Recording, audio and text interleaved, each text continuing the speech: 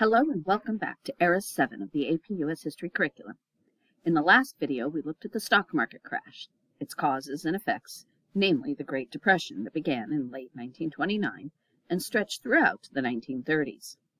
In this video, we will be looking at topic 7.10, the New Deal, which is the collection of government programs passed under Franklin Delano Roosevelt that was meant to address the problems of the Great Depression. So let's get to it.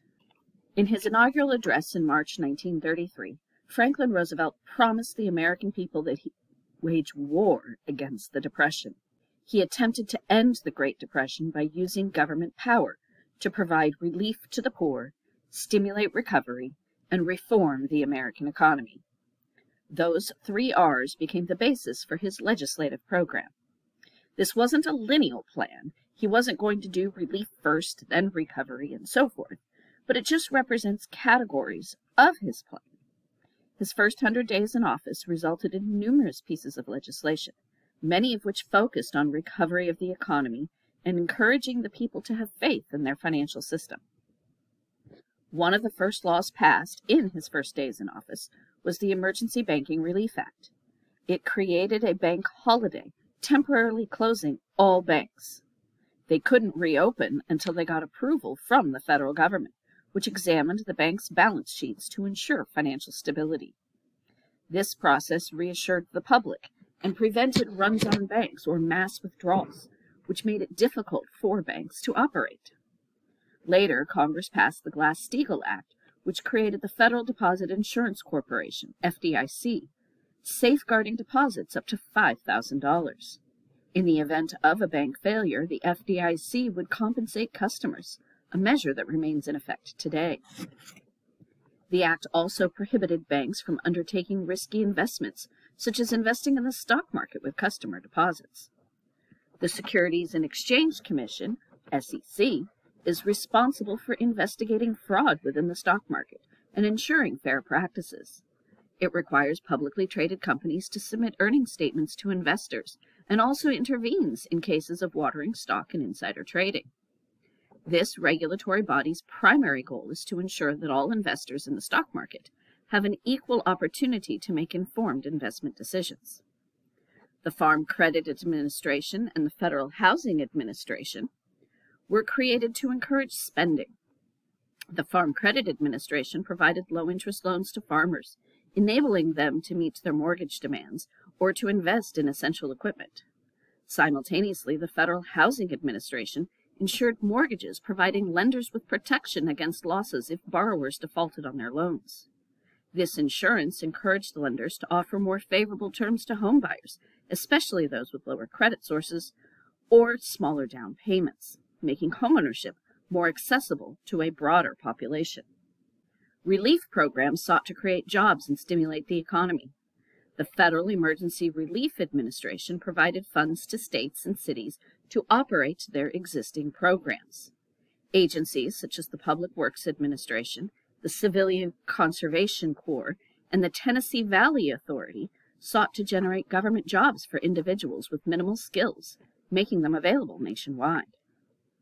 The Tennessee Valley Authority, still active today, constructed dams on the Tennessee River Valley to generate electricity and to control flooding that threatens some of the poorest rural areas of the country. The Civilian Conservation Corps employed young men across the country for infrastructure projects like trails and parks. The later part of the New Deal, the Works Progress Administration focused on various infrastructure initiatives, such as roads, airports, parks, and schools. They built more than 4,000 new school buildings, erected 130 new hospitals, laid roughly 9,000 miles of storm drains and sanitary sewer lines, built 29,000 new bridges, constructed 150 new airfields, paved or repaired 280,000 miles of roads, and planted 24 million trees. At its peak in 1938, the WPA provided paid jobs for 3 million unemployed men and women, as well as youth in a separate division, the National Youth Administration, or NYA. The architecture of many U.S. buildings constructed as part of the Great Depression relief projects is often referred to as PWA Moderne, for Public Works Administration, another New Deal program, or Depression Modern. This style blended neoclassical and Art Deco elements. Some politicians criticized the WPA for its inefficiencies. WPA construction projects sometimes ran 3 to 4 times the cost of private work, some of which was intentional. They avoided cost-saving technologies and machineries in order to hire more workers. Despite these attacks, the WPA is celebrated today for the employment that it offered to millions during the darkest days of the Great Depression, and for its lasting legacy of well-designed, well-built schools, dams, roads, bridges, and other buildings and structures, many of which are still in use today. In a much smaller but more famous project, Federal Project No. 1, the WPA employed an estimated 40,000 people, musicians, artists, writers, actors, and directors, in large arts, drama, media, and literacy projects. One division of the Federal Writers Project sought to create a self-portrait of America through the publication of histories and guidebooks. They sought to develop a new appreciation for the elements of American life from different backgrounds, including that from the last generation of formerly enslaved individuals, photographing and recording interviews of the first-hand accounts of people's lives. For labor, there were also several key pieces of legislation that was part of the New Deal. The National Recovery Administration hoped to establish standardized labor practices across various industries. Its efforts included setting a minimum wage, defining specific working hours, and implementing standards for all industries engaged in interstate commerce. However, the NRA faced a significant setback when the Supreme Court declared its policies unconstitutional, citing concerns over excessive government intervention. The National Labor Relations Act, enacted in 1935, and commonly known as the Wagner Act, not only legalized the operation of labor unions, but also imposed restrictions on individual states, preventing them from passing laws that would make unions illegal. The law guaranteed workers the right to form and join unions, engage in collective bargaining, and participate in other activities to protect their interests in the workplace. This landmark legislation significantly bolstered the rights and influence of workers, reshaping the landscape of labor relations in the country. The Fair Labor Standards Act, or FLSA, enacted in 1938, addressed key issues related to workers' rights and working conditions. It established a federal minimum wage, preventing the exploitation of low-wage workers. It also set limits on the maximum number of working hours per week, introducing the concept of overtime pay for hours worked beyond a standard work week. In addition, the FLSA imposed age restrictions and regulated the employment of minors, effectively ending child labor. Although a large majority of Americans supported Roosevelt, many of the programs were extremely controversial and became targets of attacks by liberals and conservatives alike. Senator Huey Long of Louisiana proposed a Share Our Wealth program that promised a minimum annual income of $5,000 for every American family to be paid by taxing the wealthy. By the spring of 1935, Long was being seriously talked about as a possible challenger of FDR for the presidency the following year, but he was assassinated that September. Another critic was Dr. Francis Townshend, a retired physician from Long Beach, California, who became an instant hero to senior citizens by proposing a 2% federal sales tax to create a fund that would pay all retired seniors $200 a month. By spending that money, he argued, the economy would be stimulated. Although it was not passed as he proposed, it would form the basis for the Social Security Act in 1936. This landmark legislation established a federal insurance program that operated on the automatic collection of taxes from both employees and employers. Unlike traditional taxation methods, these taxes were deducted from wages as they were issued, ensuring continuous funds rather than waiting until the end of the tax season. The Social Security Trust Fund would be used to make monthly payments to retired persons over the age of 65. Also receiving benefits under this new law were workers who had lost their jobs, persons who were blind or otherwise disabled, and dependent children and their mothers. The basic premise of Social Security was that current workers would pay for the benefits of current retirees and vulnerable populations. Although the economy had been showing some signs of improvement, once those new Social Security taxes went into effect, consumer spending was reduced due to less money being brought home on people's paychecks. This, along with an attempt to reduce government spending to attempt to balance the budget, would trigger a recession within the Depression. Conservatives in Congress and on the U.S. Supreme Court also stood in opposition to the New Deal and sought to limit its scope. When FDR came to power, only 3 of the justices would have been considered liberal, and as challenges to the reach of the New Deal began to reach the court, there was the risk that programs would be declared unconstitutional. One significant clash came in 1935 when the Supreme Court declared the National Industrial Recovery Act, or the NIRA, unconstitutional in the case of Schechter Poultry Corporation v. United States.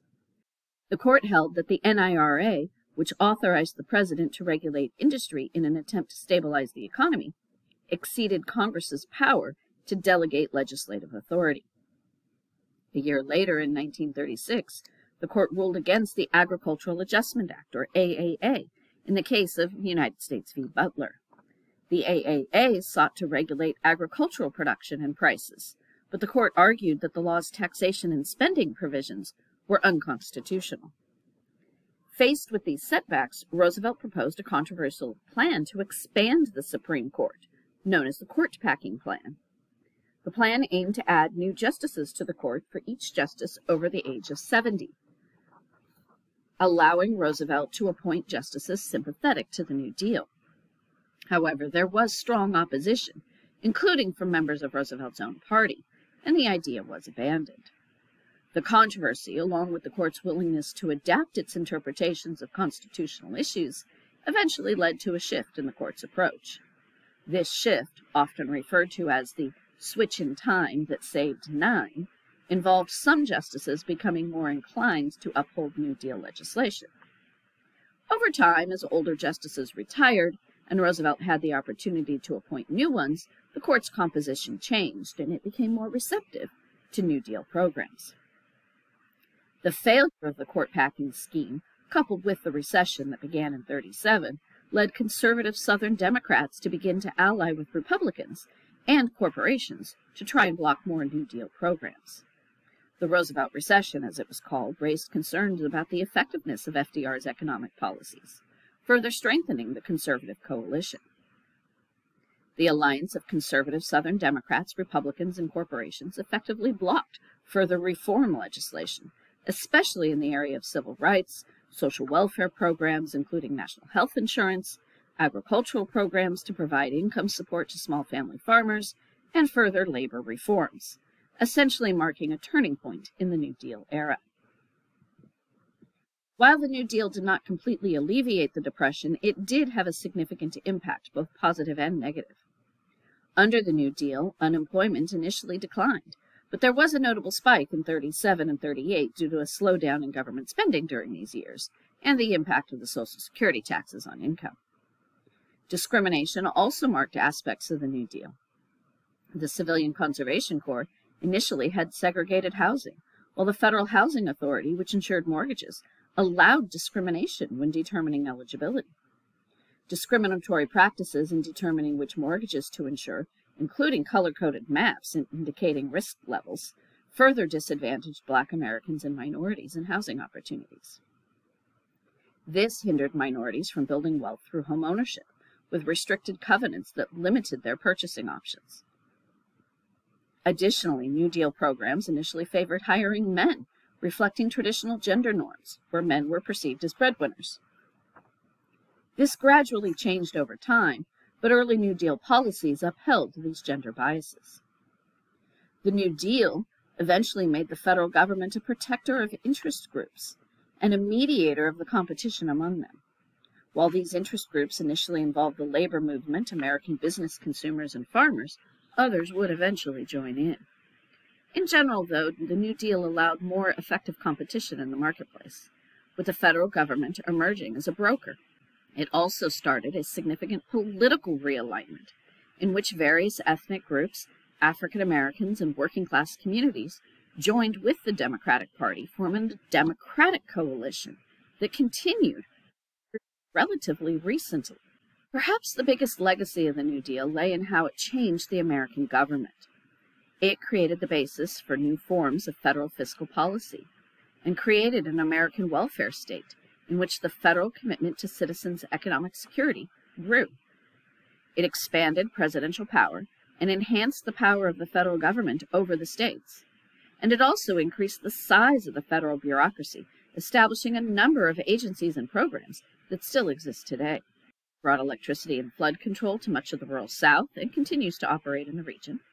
Hoover Dam and the Grand Coulee Dam provided irrigation and electricity to the western parts of the United States. It also improved U.S. government relationship with native tribes with the Indian New Deal of 1934, which ended the Dawes Act, assimilation programs, and restored tribal governments. It also brought significant government involvement in economic regulation, with FDIC-insured bank accounts and federal oversight in the stock market through the SEC, just to name a few. Finally, to reiterate some of what we covered for Topic 7.9, the economic difficulties of the 1930s had led many Americans to migrate to urban centers, as well as to western states like California in search of economic opportunities. Farmers who had lost their farms due to drought and/or foreclosure often sought work in areas where the drought wasn't so severe, or gave up farming altogether to seek work in the cities. The Great Migration of African Americans out of the southern states expanded Black economic opportunities and voting rights, and led to the call for more civil rights, particularly in the southern states. At the same time, racial violence was still present, although some late New Deal policies and war preparedness policies, such as Executive Order 8802 in 1941, prohibited discrimination in the employment of workers in defense industry or government because of race, creed, color, or national origin. These combined migration patterns are what had helped the United States transition from a largely agrarian society to one that was increasingly urban. Well, that's what you need to know about Topic 7.9, the New Deal. Be sure to keep up with your reading, and I'll catch you in the next video.